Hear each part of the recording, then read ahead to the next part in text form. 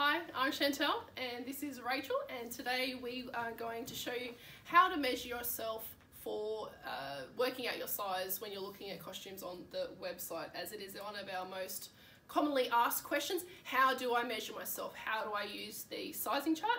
So today we're going to show you a few basic tips and things to remember when measuring yourself, whether it's for a two-piece or if you're going to go for one of our training one-pieces. So let's begin.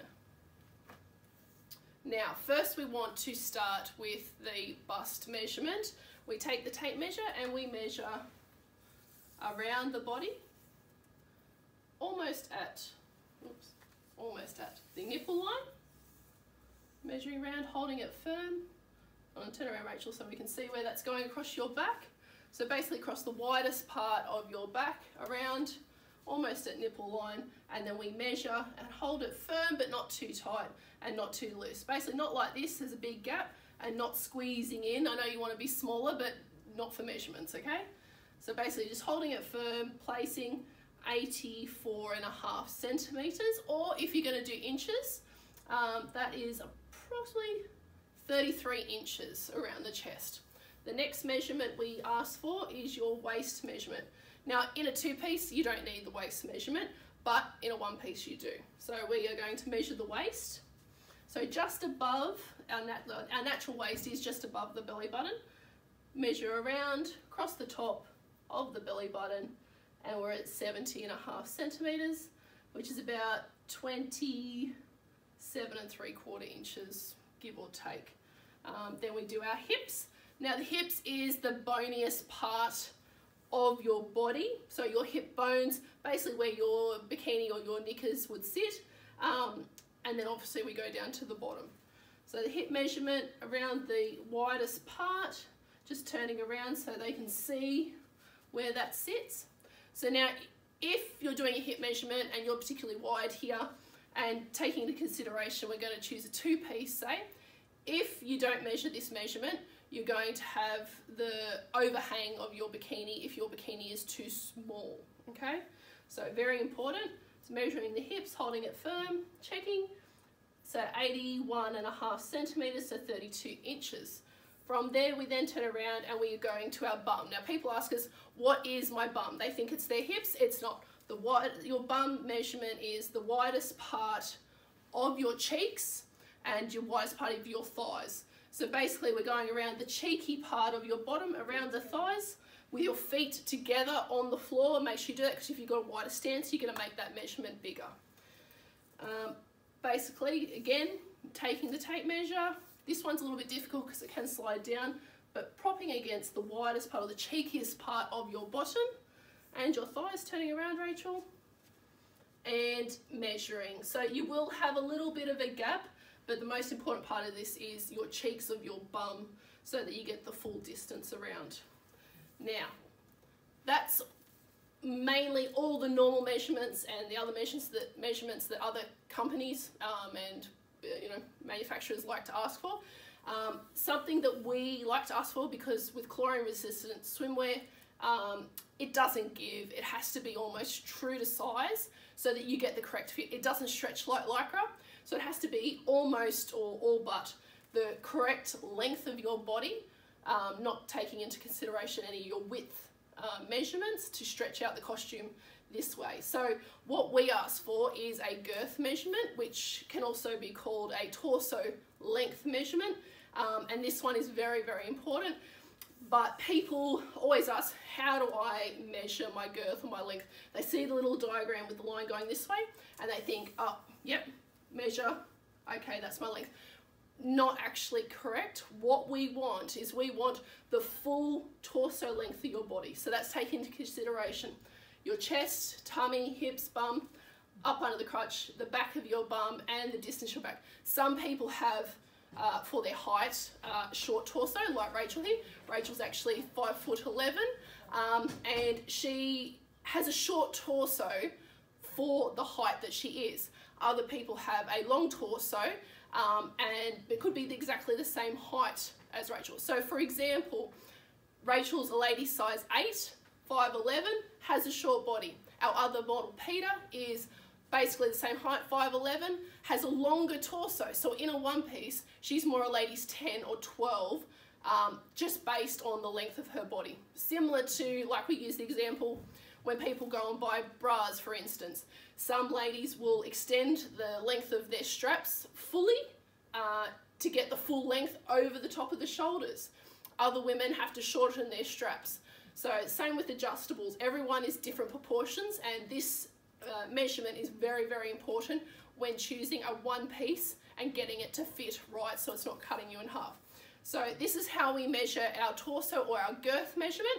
You place the tape measure on the shoulder.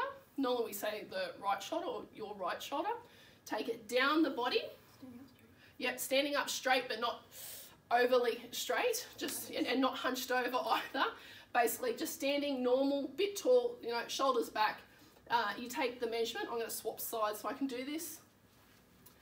From the right shoulder down, whoops, we're going to go between the legs, and we're going to make sure it's nice and taut up to the same point on the right shoulder.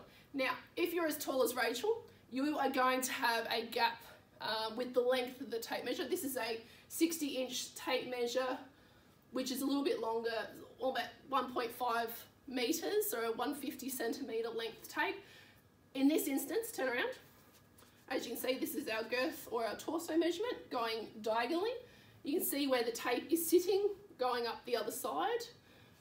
For this instance, I have a gap of a couple of inches. So an inch, 1 inch is 2.5 centimeters. So there's probably at least, yeah, it's a little bit. So what we'll do is stop it at the 150.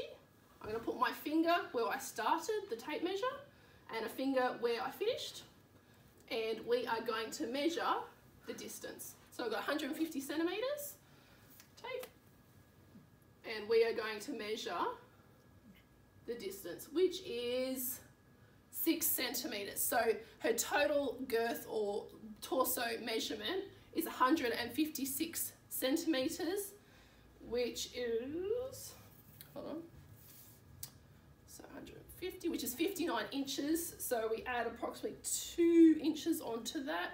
So 61 inches long is her torso length. Very, very important when measuring for your one piece to take in consideration the length of the body, because you could be only 5'4" or 5'5", same lady size 8, but your proportions of your torso are exactly the same as hers.